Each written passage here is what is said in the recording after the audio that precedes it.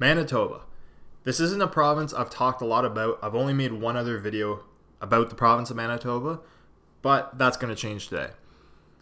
If you're considering a move to Canada, you may have stumbled across the province of Manitoba, or maybe the city of Winnipeg, or maybe even Brandon.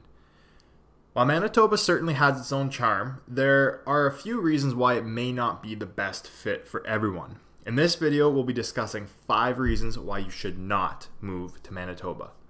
Now, as always, although this is a negative style of video, I'm telling you why you shouldn't, it doesn't mean it's not the right place for everyone. Every place has its good and its bad. Manitoba's no different. So let's get right into it. 5 reasons why you should not move to Manitoba. Number 1, extreme weather conditions. So first and foremost, Manitoba is known for its extreme weather conditions on both sides of the hot and cold scale. The winters in Manitoba are long, bitterly cold, and accompanied by heavy snowfall. Temperatures can drop below minus 30 degrees Celsius regularly, which is minus 22 Fahrenheit. And this makes it challenging to go about your daily activities during the winter months.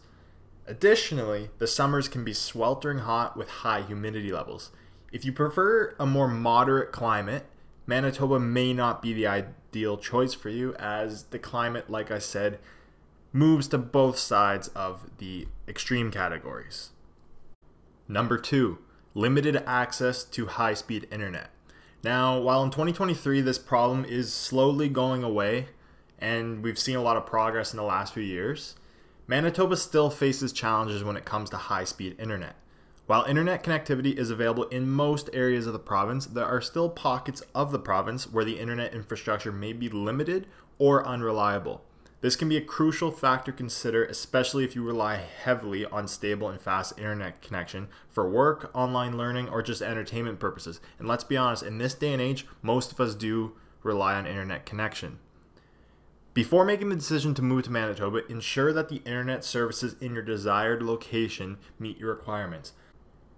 Number 3, higher crime rates. Talking about crime rates is kind of a touchy topic because, generally speaking, Manitoba is a very safe place to live. However, it does have some areas with higher crime rates compared to other provinces or other regions in the country. The city of Winnipeg has the 3rd highest homicide rate in the country, behind only Regina and Thunder Bay. The overall homicide rate in Manitoba is 4.41 per 100,000 people, trailing only the province of Saskatchewan. Property crimes such as break-ins and theft can be more prevalent in certain neighborhoods depending on where you live. It is absolutely crucial to research the specific areas you're considering and take into account the crime statistics to ensure you choose a safe and secure community.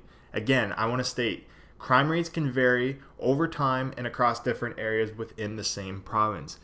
Some areas are totally fine, crime is non-existent. Others, not so much. So consult official crime data, local authorities, different websites. Do your research for the most accurate and up-to-date information on whatever region of the province you're looking at. Number 4, limited access to international travel. Let's discuss another reason why moving to Manitoba may not be the best fit for everyone. Manitoba's geographical location in the central part of Canada can result in longer travel times and limited direct flight options to international destinations. If you're someone who frequently travels abroad or desires convenient access to various international destinations, living in Manitoba may present you some challenges. I will note though, post-pandemic, there are a lot more flights that are coming back to the Winnipeg airport. You can get to various sun destinations and places in the United States direct nonstop from Winnipeg. It's important to consider your travel needs and whether you're comfortable with potentially longer journeys or layovers when planning your trips. So it's all personal preference. Just decide what's best for you and if this might be something that bothers you if you were to move to Manitoba. Number 5, mosquitoes and bugs. Last but not least, Manitoba is notorious for its mosquito and bug population, particularly during the warmer months of the year. Now, you've probably already heard this, but I'm going to repeat it for you again. The province's vast forest and wetlands provide a perfect breeding ground for these pests. If you're someone who's easily bothered by bugs or has allergies to mosquito bites, you might find the outdoor experience in Manitoba quite challenging and rather unpleasant.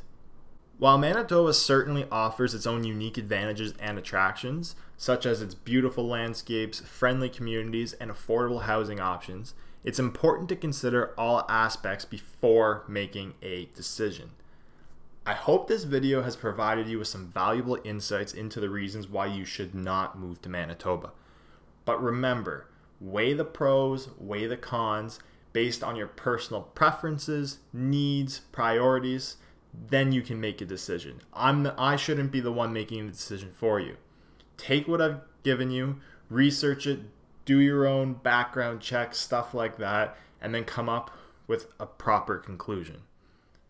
Until the next time, thank you guys so much for watching. Be sure to like, comment, and subscribe. Let's get a new discussion going about Manitoba in the comment section.